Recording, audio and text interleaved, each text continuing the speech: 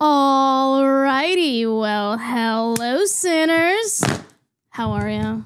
And welcome to day 11 of the 12 days of Sinmas. Sinners, I cannot believe it. We are officially in the home stretch for Sinmas. It's just insane to me that I have been uploading for almost 12 days straight. Who knew I had it in me? And my gift to you for the 11th day of Sinmas is Tylenol. Store brand Tylenol at that, because I imagine this video will give you a tension headache and you will definitely need some Tylenol afterwards. But what are we doing for the 11th day? Well, we are going to be going through the Twitter account called Bad Medical Takes. This account essentially reposts terrible takes on medicine and health found throughout the internet, typically from other users on Twitter. And I find it funny that Bad Medical Takes started in March 2020, which seems to correlate with another event that started in March 2020. And it makes sense because I feel like the amount of medical misinformation in the past almost 2 years, oh my God, it's going to be 3 years since the start of the pandemic. Wow, where'd the time go? Regardless, I think we can all agree that we have seen a rise in medical misinformation over the past 3 years. And today, in order to cope with our anger and frustration with these people, we're going to laugh at them. So the first post we have is from a Twitter account called Died Suddenly. I think this is probably in relation to anti-vaxxers, specifically on the right, saying that people are dying suddenly because of the vaccine, even though, correlation and causation are not the same thing. But anyway, Matthew McConaughey's fully vaxxed wife, Camila, has fallen down a flight of stairs and broken her neck. The couple originally took a stand against childhood mandates, but then caved from pressure and volunteered their son, #died suddenly, to which someone responded, "To be fair, I don't think vax status has anything to do with preventing a broken neck when you fall down the stairs." To which someone else replied, "Yes, if you're not getting blood to your brain, it does, because a healthy woman should be able to walk up or down the stairs. Just be aware." Why did no one tell me that the vaccine restricts blood flow to your brain? If the vax did that, I think they would tell us. But I looked further into it, and after Bad Medical Takes reposted this interaction on Twitter, someone responded with, "I found her actual post about it. Her pants were too long and got tangled around her shoe. I don't think the vaccine makes pants longer." Yeah, I don't think so either. That is not necessarily how vaccines work. And I'm sure we can all relate to tripping over a long pair of pants or just tripping over something in general.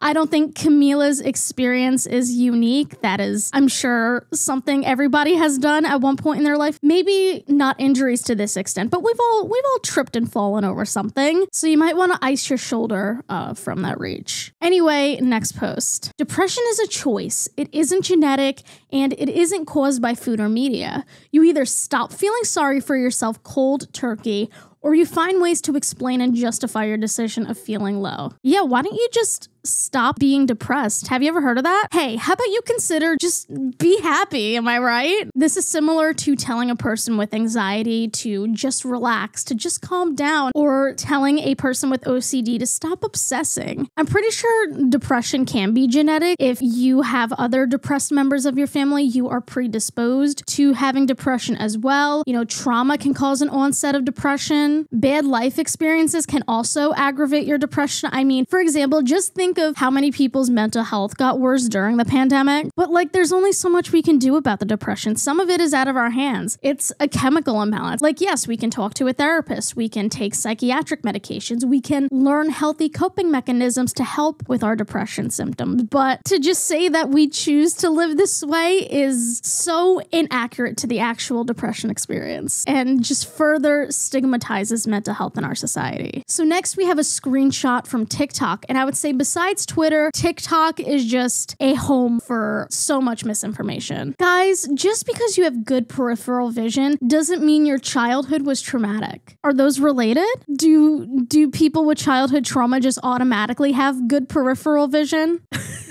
What? How did the two even correlate? But hey, I get it. Lying online can be fun. Homosexuality cannot be genetic because homosexuals cannot reproduce. First of all, I'm not going to listen to the opinions from anyone named Dale You're either homophobic or you're named Dale. You cannot be both at the same time. Pick a struggle, sir. I don't think homosexuality is genetic. However, some scientists have found that certain folks are predisposed to participating in same-sex activities due to certain genes which control our sexual function. I haven't seen anything about homosexuality being passed down throughout the generations. Please feel free to correct me if I'm wrong. And just to address the second part, being gay and being fertile are mutually exclusive. I wonder what he has to say about all the straight people who are infertile and all the gay people with biological children. Does Dale think that a stork dropped off a newborn baby at a gay couple's household and now they're parents? How do you think that works, Dale? Do we need to teach you the birds and bees again? Seamless logic here, I have to say. Anyway, next post. Crack gets a bad rap. Probably one of the most stigmatized, maligned, and misunderstood yet miraculous medicines in the world. 99.9% of people in the world have probably never even tried it. There's a reason why most people have not tried crack. As my first tweet back, we'll do a thread that will run perpetual with random additions. Someone needs to resuspend this person's account, please. And then they accompanied this tweet with a photo of a literal crack pipe, crack tube. I don't know. I don't do drugs. I can't tell you what this exactly is, but never in my life have I heard someone say that we need to get rid of the stigma around crack. There is a reason why people don't support taking crack. People are addicted to this. This kills people. That's why, weirdo. But allegedly it is a miraculous medicine. So who knows? Maybe I have crack in this Tylenol bottle. You'll never know. Also, you need to clean your friggin' crack tube, dude. Some of this looks like syrup. That looks like pepper. This kind of dried up crack here kind of looks like one of those coffee doilies. PSA of the day, please don't do drugs. Please don't listen to this guy. Crack is not a miracle medicine. So this next one is another Twitter interaction. Insulin should never be something any person has to ration, which I think is true. A lot of you don't know this, but I used to work in a pharmacy back in the day, and I can't tell you how many times people have had to put back their medications or not pick them up because of the price. And I think that is really sad. It really speaks to the state of our healthcare system in the United States. I don't think that's something anyone should have to go through. And especially since insulin is so cheap to make, but pharmaceutical companies upcharge the medication. Anyway, some genius responded to this and said, cut the crabs to zero and no need for insulin in 6 months. Now, I'm not the most educated on diabetes, but I'm pretty sure crabs have nothing to do with the development of the disease. Definitely cut the crack to zero, like the last person mentioned, but crabs, eat as many crabs as you want, within reason, obviously. Who doesn't love a good shellfish? I mean, lobster's better anyway, but hey, we all have our tastes. My religious beliefs don't affect you. As a lesbian woman in the United States, this is obviously not true. True.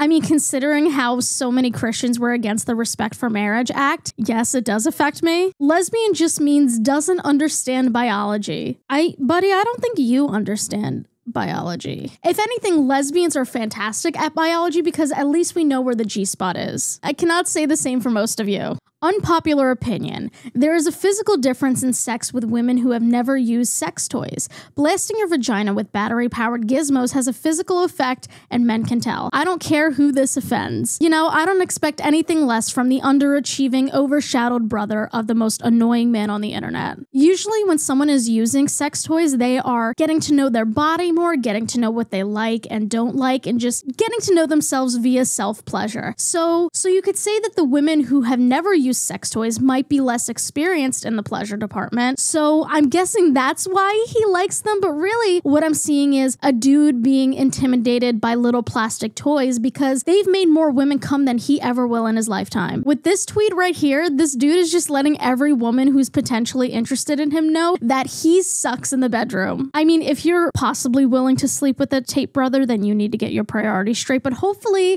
this wards some of you off. Quick reminder that a white parent of a mixed-race child has more in common genetically with any random white person on the street than with their own child. We also have 98% of the same DNA as a banana, so I really don't get your point. When a mixed-race child is diagnosed with leukemia, every member of the child's own family is an incompatible donor. Listen, I'm not an expert on donating blood, on blood types, but I don't think that's how that works. So you're saying that a white person with a biracial child is going to have more DNA in common with a stranger than their own biological child? Do you hear yourself? Do I need to enlist you in the sex ed class with my buddy Dale? This seems like something Nick Fuentes would tweet. Let that be a lesson in that you don't have to share every thought with the internet. Sometimes you can keep them to yourself. We don't need to hear all of your intrusive thoughts. And that could be said for anyone. God gave woman an organ that serves no other purpose than sexual pleasure. She's using what God gave her. Women don't pee, menstruate. AFAB individuals pee out of their vaginas. The urethra and the vagina are two separate entities. They're very mutually exclusive. Like, this is the kind of guy who thinks that people can't pee with a tampon in, which is also false. Newsflash for anyone watching who didn't know. But what scares me is that this fucking dude can vote, and that there are definitely many members of Congress who think exactly this way and have a say in my reproductive rights. I think that's just really comforting. You can't make this up. Inside these vaccines are RNA modifying nanotechnology that connects your body to 5G pentagram, which receives signals from CERN 666, and said supercomputer that powers CERN is called the Beast. CERN is located on the former Temple of Apollo. Okay, all right, I have a game for you. What's your name, Liz? Liz, I have a game for you. I'm gonna put a picture right here. I'm gonna put a picture right here, and I'll put a picture right here. Now, what do all these pictures have in common? They are all grass, and you should go touch it. Please go outside, get some fresh air in your lungs, get some sunlight on your skin, as long as you wear SPF, and maybe consider deleting your Twitter account. What's insane to me about these anti-vax people is how they think the government is microchipping them and tracking their every move with a vaccine, when they're most likely tweeting from a smartphone, which already does that. And also, Susan, Liz, bitch, you're not that important. You're not important enough for the government to track all your whereabouts. To address the first half of her tweet, if the vaccine actually connected my body to 5G, that would actually be really convenient for me as a YouTuber, because I wouldn't have to rely on my home's Wi-Fi. It can be quite unreliable sometimes, and if I was just connected to 5G, that would make things so much more convenient. So maybe I do want nanotechnology in my body. I don't know, call me crazy. Last but not least, we have one more post, and besties, my sinners at home, you might want to break out the Tylenol for this one. By the way, the trick with the pee volume also applies to women. The louder she pees, the bigger, wider, more sloppy her vagina. A good vagine creates a very decent and subtle sound. First of all, this person's profile picture is that of a Greek statue, which already makes me not trust your opinion. But is this guy like holding his ear up to like the doors of bathrooms in public and recording how fast or how hard a woman is peeing? Like, how do you tweet this without any second thought? How do you have this little self-awareness? Again, like with the other person, vagina, urethra, two different holes. And you know what? If a woman is peeing very loud, you know, maybe she just chugged 3 large water bottles earlier in the day and now she's peeing like a racehorse. Maybe women who pee loud are just very hydrated. But that's bad medical takes for you. Again, I hope you have that Tylenol on deck just in case you got a tension headache. But yeah, if you would like to see a part 2 to this video, let me know in the comments. And I'll make sure to leave a link to bad medical takes on Twitter, so you can go check them out as well. If there are any specific Twitter accounts like this that you want me to check out and react to in the future, let me know in the comments as well. And in general, if you want to see me talk about anything moving forward, I have a Google form linked in the description where you could submit your video ideas. Thank you so much for watching. If you enjoyed this video, make sure to give it a tiny thumbs up and subscribe down below. Thank you for spending the 11th day of Sinmas with me, and I can't believe I'm saying this. I will see you tomorrow for the final day of Sinmas. I love you guys, and I'll see you then. Bye!